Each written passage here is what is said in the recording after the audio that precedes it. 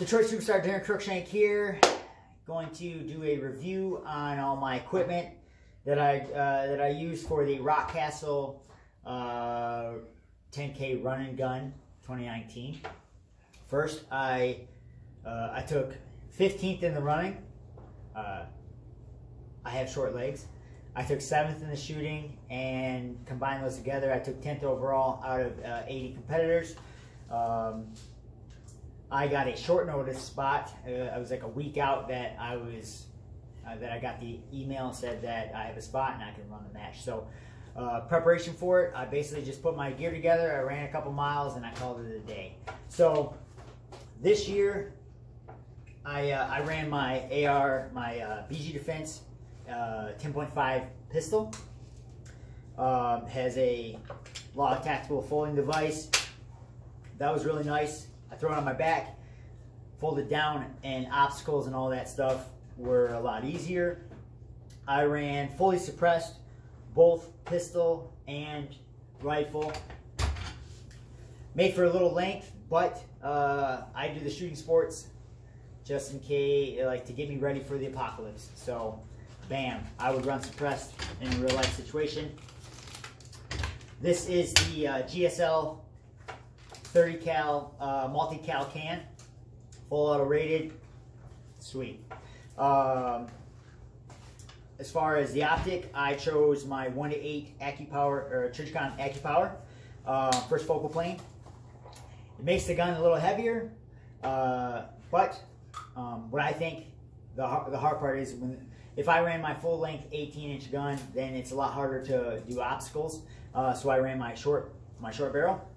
But I was still able to see my targets, use my holds for the distance targets with my 1:8. I prefer magnification, where some guys would like to run a dot on their pistol. I like magnification, especially at those distance targets, because if you can't see, you can't shoot it. So yeah, 1:8. Bam. I used a backpack sling. I made this deal. Throw it on your back and you're good to go. Between stages, I was able to reload mags, adjust my equipment, all that stuff, because I was hands-free. So, I fold this down, throw it on my back, tighten it down, and obstacles were a lot easier. Boom, boom, boom, reloading mags, stuff like that. Once I was getting close to a stage, I would switch from my back. So I would just pull this deal off, bang, flip this out, to this Strike Industries little mount that goes on my chest. This deal would go in here. This locks in. Let's see.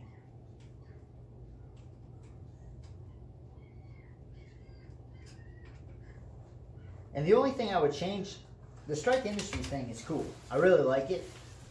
But maybe I need to add some Loctite to this or something, because this little mount deal keeps coming out. So it could just be a matter of locking it down. But this goes on my chest rig, locks in, pulls it right there. I can go hands-free. I can rip it off my chest and pew pew pew really fast. I use that because when you get to a stage, you have to show clear. Bang, you show the clear, and then and all that. Now, if I had this on my back, then I would have to rip this thing off. It would take a little longer, but so that's why I use the front chest deal. So there's my rifle. Bang, that's how I ran it.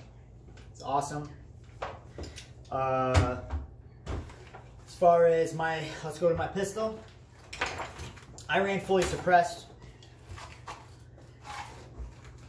So I have my ATEI Glock 17 with a Trijicon RMR. This is the GSL Stealth 9mm can.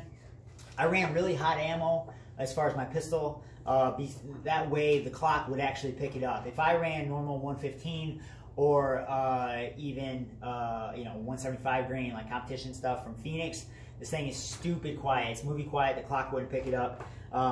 And so I wanted the clock to pick it up because it's competition, and I didn't want anybody to say I was cheating or anything. So I actually got some 124 super hot. It's like 1,200 feet per second. Basically 9mm NATO rounds. Still hearing safe, but a little more snap to them. That way the clock picks them up. So that's what I ran. I ran an Enforce Light for the cave. Bam. I made my own holster for this deal. Goes in here. I put a slight angle back. You can see that. That way this wasn't touching my leg. After say a stage, this thing gets hot, this espresso gets hot, and I get a little burn on my leg. So I kick this backwards. I also added some tension, so because there's obstacles, I put this little deal on there. Obstacle, that way the gun wasn't falling out. Just in case, I can throw this upside down and it still doesn't fall out. And then there's a lot of mud, so I got one of these little caps. I think Strike Industries sell these too. Go right on my RMR. Before a stage would start, I would just flick it off, and I was good. My RMR never got muddied, wet, sand, dirt, anything in there as far as the running. So that was actually bam. I ran 2 dump bags. My first dump bag for the first obstacle of the whole thing, it's a giant mud pit, like really bad. So I didn't want to run the rest of the race all muddy and gross and wet, because that's like 5.5, 6 miles more. So sopping wet. So I actually brought extra pair of shoes, pair of socks, and a small towel. Right after that first stage, I ripped my stuff off. I cleaned my feet off. I put fresh socks on, fresh shoes, and I was comfortable the rest of the match. Here's the shoes that I took off. Right, you can see how muddy they are. Pretty gross. That made I thought that was a smart choice on myself. As far as my rifle ammo, obviously Phoenix ammo. I ran the 75 grain competition stuff. I was able to make hits out to 300 yards with my 10.5 barrel, which is awesome. My Glock, I ran 33 round sticks. I reloaded both my 40 round mags and my 33 round sticks between stages. I could have got away with just taking 2 mags, 1 mag of each, because I never ran empty. So that way I would, like, maybe next year 1 mag a piece, but it's like 2 is 1, 1 is none. What if that mag breaks? Okay. I took Phoenix ammo gloves for the rope climb, and if I had to crawl under rocks, like real sharp rocks, I did that. As far as the cave stage, this deal failed me. I charged it up. Maybe the battery's dead. I don't know. Or the battery is bad. I went to go into the cave. You have to have a flashlight to get to the ROs that are inside the cave. It's super dark. This failed me. Turned off right away and never turned back on. I'm kind of like crapping my pants right there, because you have to have a flashlight to get back to them. So luckily, I actually brought my cell phone with me. I whipped out the flashlight on it, and it got me to the RO. Once the stage started and I had my gun light, I was good to go. But luckily, I brought my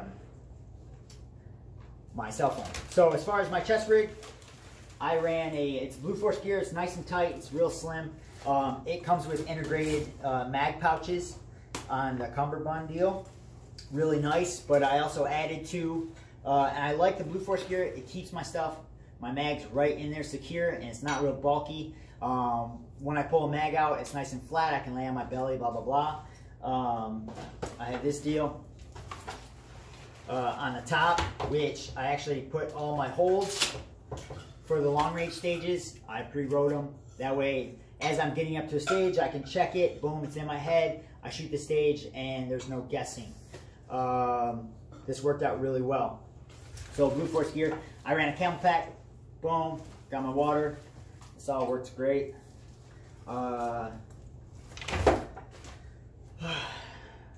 Let's go. My Victos gear, this is what I ran. It's still actually really sweaty, gross. But this gave me mobility to run. I ran shorts in the spandex, their spandex shirt. that worked out great. No chafing, blah, blah, blah. So, yeah, 40 round mags, all my equipment. I brought a extra sling just out of 550 cord just in case something broke.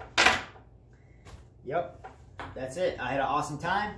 Thank you to all my sponsors. Let's go through them. ATEI, Trigicon, GSL, BG Defense, Victos, and then half-cock targets. I practice all my shooting on half-cock targets, and Open Tactical has always taken care of me throughout my whole career.